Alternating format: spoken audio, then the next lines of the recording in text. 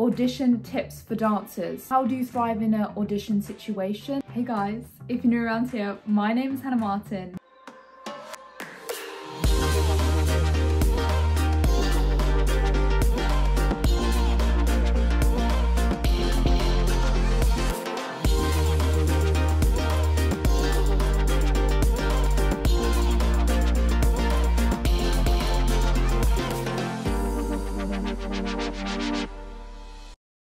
This is where I really wish I had a cameraman. I'm really hoping that I'm in frame. If I'm honest, auditions are not my favourite things in the world, okay? The pressure of an audition has always been something that I wouldn't say is an environment that I absolutely love, but I've learned how to cope with the situation. So these are some of the tips that I found super helpful going into an audition situation, and I hope that you will find them helpful too. And yes, I do a bit of armography while I'm talking, so just bear with me. Tip number 1, and perhaps the most important, learn the exercises. So in each combination, you need to make sure that you know it super well so you can perform it at your best.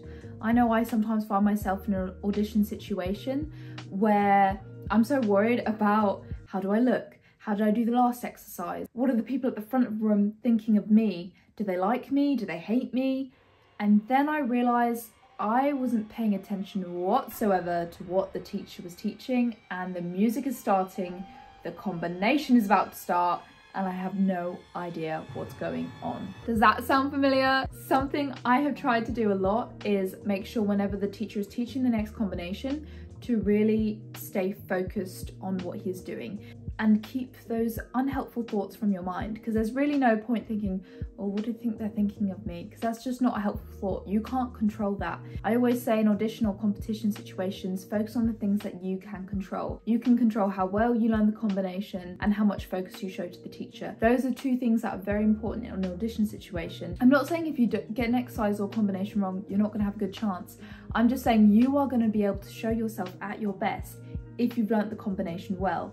Tip number 2, leotard choice. So whether you're going to a contemporary audition or a ballet audition, wearing a leotard or an outfit that really makes you feel confident and also makes you stand out, makes your lines look nice, can be a game changer. I know for me, I had to go through quite a few leotards before I found what really suited me. Back in the day when I was auditioning, strappy leotards were the way to go, but now I kind of like more long necklines for the top. Find what works for you, find what you feel good in. In a ballet school audition situation, I would opt for something a little less distracting. I want anything too crazy which distracts from the purity of your line. I would opt for something that doesn't include too much lace. Again, this is just my personal opinion. Go for more camisole or something more plain. I used to always go for a block colour, just one single colour. My favourite audition leotard I always remember was this blue Degas one. It was so simple. Find what works for you, go leotard shopping,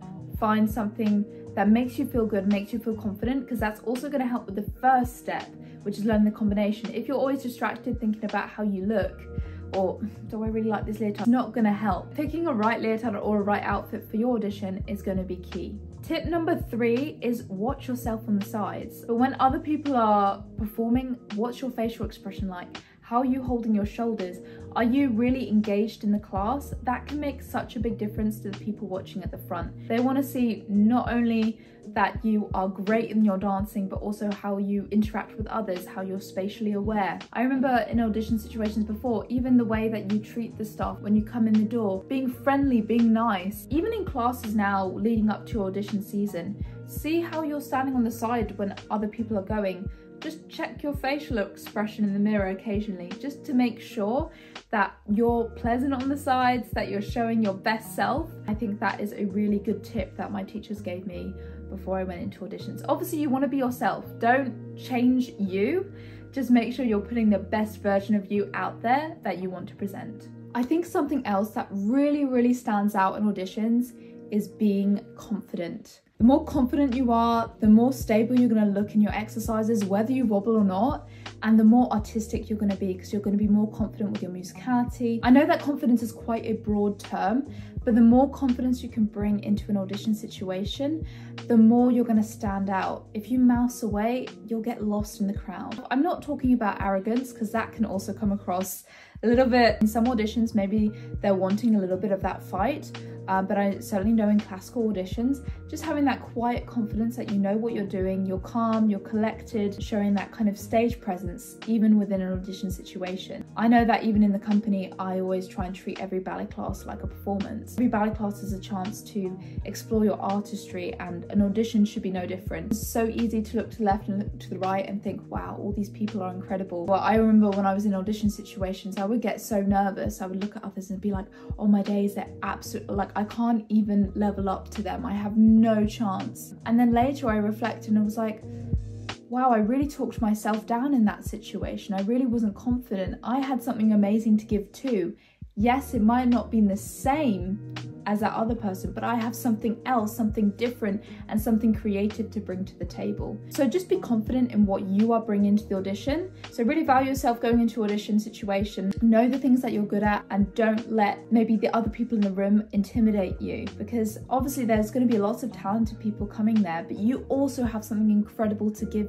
So don't shy away from showing that ability. And number 5, I am going to be so cheesy, but I'm going to say enjoy yourself. I know in auditions it's so difficult to enjoy it sometimes because you're so stressed out. My apprenticeship audition. Actually no, my apprenticeship audition is one I really enjoyed. I think my apprenticeship audition for the Birmingham Royal Ballet was probably one of my favourite auditions I've ever done. So I remember walking into the audition and thinking, you know what? I don't even know if I've got any chance, but I'm just going to show what I can do and hope for the best. Taking that pressure off myself, but I kind of just went into it. Let's just see what I can do. When you enjoy yourself, your best self is going to come out. The people at the front of the room are going to see that you're enjoying it, and that is going to make the world of difference. It's going to bring up your confidence levels. It's going to make you feel great, and it's going to make you look great as well. Really trying to find that joy from within. For me, it always comes from the music. Once the music plays, I can feel, if I get too nervous, it shuts off. So you really have to find something that calms your nerves. That the thing that you love about dance, bring that out in an audition. That's the time not to hide it away, but to really focus on it to help you get through.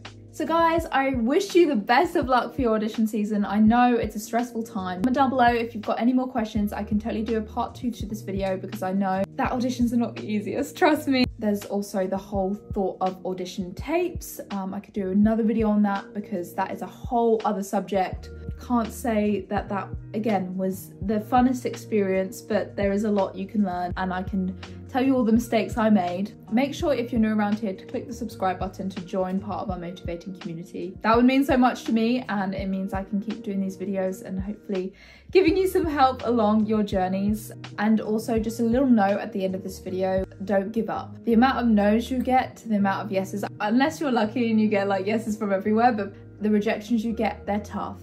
But you just have to keep working until you get that open door, and that opportunity will come if you continue to stay focused, stay positive, and believe in yourself.